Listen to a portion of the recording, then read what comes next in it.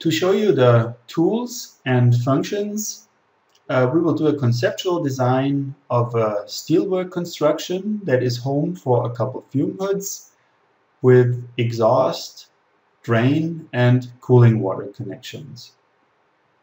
We will start by designing our steelwork construction. So as soon as we click the Steelwork button, we have access to the different libraries. So you can select between C, I, and U section. In this case, I just pick an American pile. So as you can see, the first thing you need to choose is the starting point. We just pick a random point here. Second, you have to decide what direction the profile is supposed to look in. In this case, you see that the main SketchUp axes are used and highlighted in order to ensure that you have exactly horizontal or vertical beams the way you want them to. By clicking, we just confirm the direction, and now we have to pick the rotation. So the scale you see now is done in a way that the inner circle allows you 90-degree rotation. One circle further outside allows you 45s. One more, 15 degrees. The outer circle, 5 degrees. And if you are outside, you can completely free choose the rotation. In this case, we just stick with the standard one. By clicking, we can now decide what height we want to have. On the small scale you see, the right side gives you a metric indication and the left side imperial.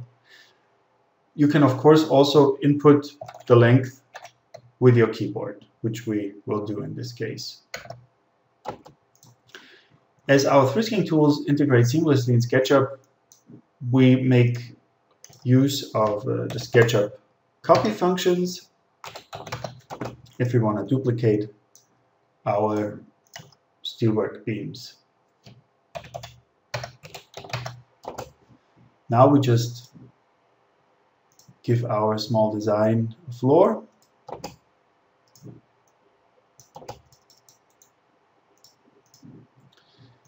To add a beam on top of this one, we just click the tool, select the direction we want to have it.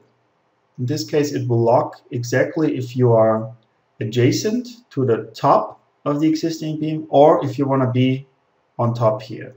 By clicking, you confirm. Here, you can select the chamfered beam, which doesn't make any sense here. So by clicking escape, you can just roll back one step.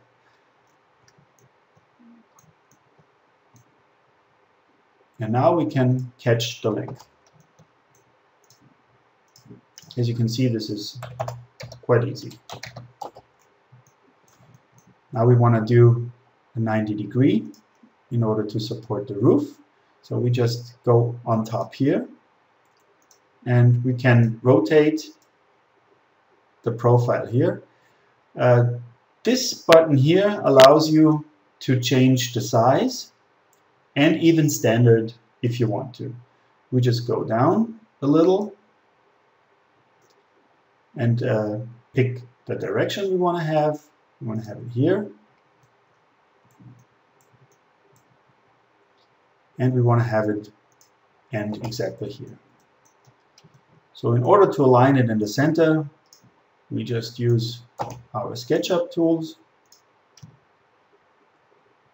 and catch the center point.